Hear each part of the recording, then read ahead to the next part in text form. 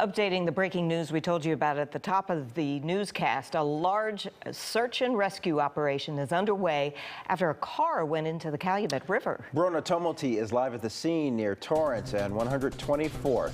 Brona. Good evening, guys. Yeah, you can see all of those flashing lights right behind me here on the Torrance Avenue Bridge. This is the bridge right over the Calumet River on the far south side.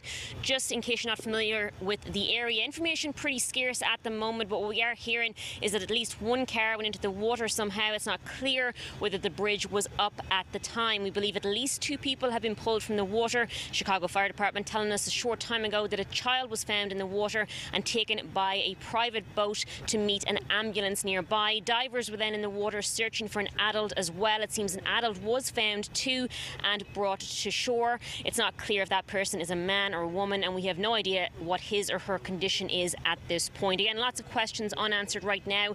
We don't know how many people were in the vehicle or if all of the victims have been located. We also don't know if a second vehicle went into the water as well. Initial reports mentioned that possibility. Again, we are working to get some clarity, to get some of those questions answered, and hopefully we'll have some updates at 10 p.m. Back to you guys.